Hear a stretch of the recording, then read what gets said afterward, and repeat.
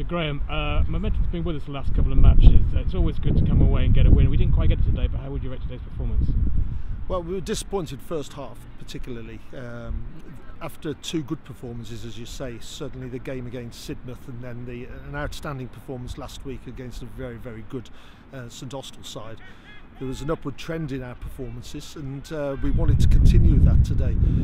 First half was disappointing because there was a lack of intent and purpose, and we allowed Tiverton too much time and space on the ball and allowed them just too much momentum, and we were always on the back foot, and quite rightly 21-10 down at half time the play was very much in their hands. Second half we came out and played with a lot more purpose. We were more physical in our tackling, made more impact tackles, halted their momentum and got ourselves back in the game.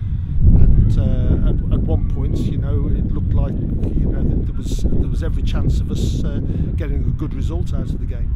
But we just fell off a little bit at the end. But as you say, second half was a terrific effort. There was one or two performances today from some newer faces in the squad. How would you rate their performance? Well, it was great that we gave the opportunity to Archie Roberts to come in at fullback, 17, 18-year-old lad that played his first game for the first team today, and he acquitted himself brilliantly.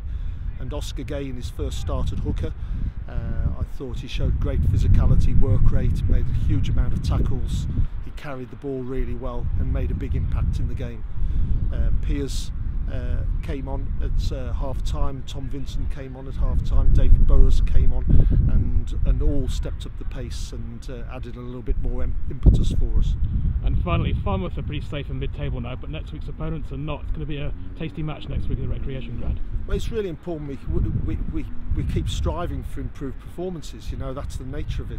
We don't want to sit on our heels and just let the season filter out. And next week's going to be a huge game for us in terms of bouncing back from today, and a huge game for Truro in their relegation battle.